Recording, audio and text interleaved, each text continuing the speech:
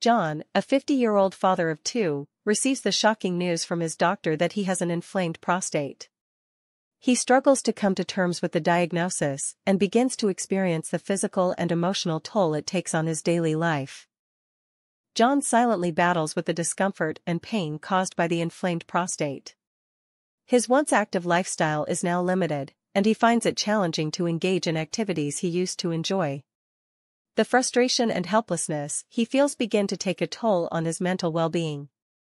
Determined to find relief, John embarks on a journey to seek solutions for living with his inflamed prostate.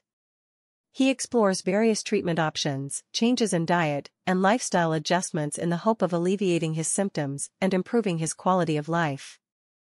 Through the support of his family, friends, and medical professionals, John finds the strength to cope with his condition.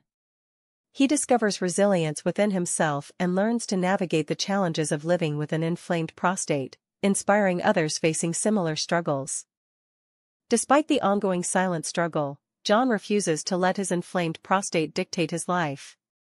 He embraces each day with gratitude, finding joy in the small victories and paving the way for a new beginning filled with hope, resilience, and a determination to live life to the fullest.